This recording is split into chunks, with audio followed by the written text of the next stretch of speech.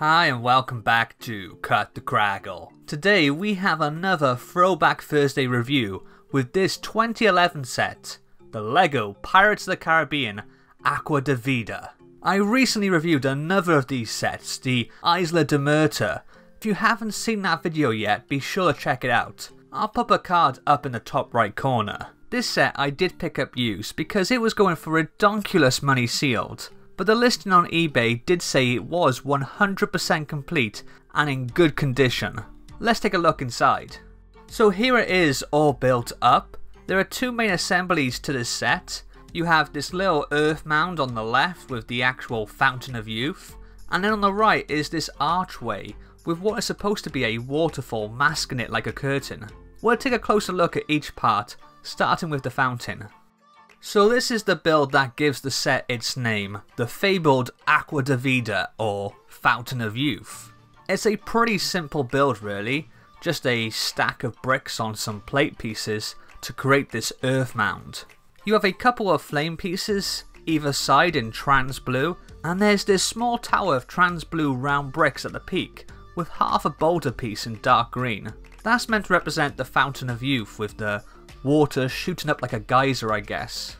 For decoration you get a standard Lego skeleton lying down on the job, and these two goblet pieces in pearl gold to represent the chalices that are required for the profane ritual in the movie. They're described as being silver in the movie, but to be honest that's not really a big deal for me. And then we have this really nice printed round tile down here. This is supposed to be the map that Jack stole at the end of World's End. But what's confusing is that whilst it's included here, the setting of On Stranger Tides climax, it's actually destroyed fairly early on into the movie. I'm not really complaining as such because it's a lovely piece, but it's just one of a number of inaccuracies in this set. This printed disc piece is really nice, and that design does a great job in illustrating the idea of water spraying out the top. But apart from looking nice, this doesn't actually do anything. It doesn't spin round. There's just no built-in play features at all here. I mean, even though this is a nice enough looking build, it doesn't even resemble the actual Fountain of Youth from the movie. The second part of the set is this archway with the waterfall at the back. It's another good looking assembly to be fair. It uses a coordinated, consistent palette of colours, and it has an almost Atlantean feel to it that I really like. Particularly with these broken pillars either side. Especially with the pieces on the top here. I've never even seen these before. At least not that I can remember. They give a nice flourish to the tops of the pillars. Around the back the set isn't quite as presentable as the front. I mean it's not dreadful looking, but it's pretty obvious this isn't meant to be the customer facing end. These two hooks stick out a bit like a sore thumb in black, and then you have one of these plastic sheet pieces for the water, which I'm not particularly fond of. It's a pretty little assembly, but the thing is, there is no waterfall like this in the movie. This is poised as the entrance to the Fountain of Youth in this set, but in the film they actually enter the cavern by travelling through an upside down pool of water. This set comes with 3 minifigures, 4 if you count the plain Lego skeleton. First up we have Captain Jack Sparrow. This is pretty much the same minifigure from the Isla De Muerta set. The only real difference being that this has a different headpiece with 2 different face prints. This one where Jack is looking a little scared, and if we turn him round, take off the hairpiece, he also has a much more confident looking expression. He almost looks a bit like Tony Stark there. This is still a great looking minifigure produced to a very high standard. One minor error though is that Jack still has the piece of 8 here on his scarf, when that was destroyed as part of the ritual to release Calypso in At World's End. Next up we have Hector Barbosa. This is a different minifigure to the one from the Isla De Muerta set. Since the last time we saw him, Barbosa's become a privateer in the British Navy after losing his ship to Blackbeard and being forced to cut off his own leg. This is another good looking minifigure. Although really the only exclusive pieces here are his torso and hat.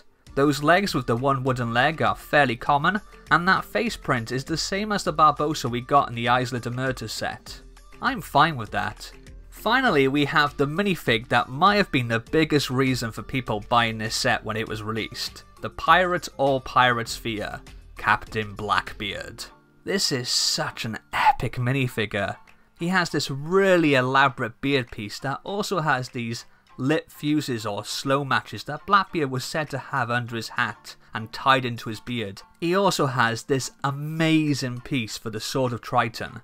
In the films, this sword gave Blackbeard unearthly power and he was able to control the ropes and rigging of his ship to attack people. This piece looks absolutely breathtaking, and they've never used this for anything else. I think this hat piece was a new mold introduced in this theme. I know they used the same mold in a different colour with different printing for Davy Jones, but I don't think I've seen it used elsewhere since. Just gonna take his hat and beard piece off so you can get a clearer look at the prints underneath. You know, that face print is pretty fierce on its own like that. The flesh around the collar there is a little pale, but it's okay. Still nowhere near the terrible issues with opacity we seem to get nowadays. Yeah, all in all, another superb minifigure.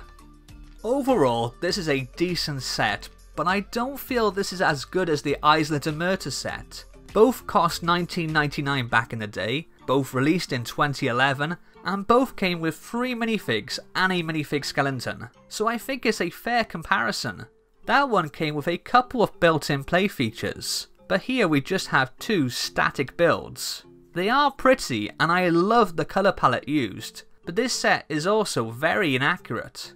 As I've mentioned, the Fountain of Youth looks completely different in the movie, and there's no waterfall entrance like what we get here. Add to that the inclusion of the round map that was destroyed in the film way before this scene, and I think this might be a case of LEGO having to design the set before the final details had been confirmed. All these sets hit shelves to coincide with the release of the 4th movie, so it makes sense that this set, based on a film that probably wasn't finished yet when they were developing it, is less accurate compared to a set based on a film that had already been out for quite a few years by this point.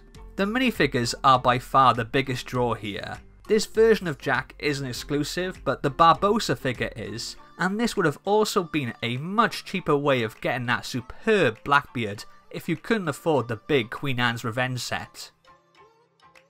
What do you think of the LEGO Pirates of the Caribbean Aqua De Vida set? Let me know what you think in the comments below. Don't forget to like, and if you haven't already, be a hero and hit that subscribe button. I'll see you next time. Laters.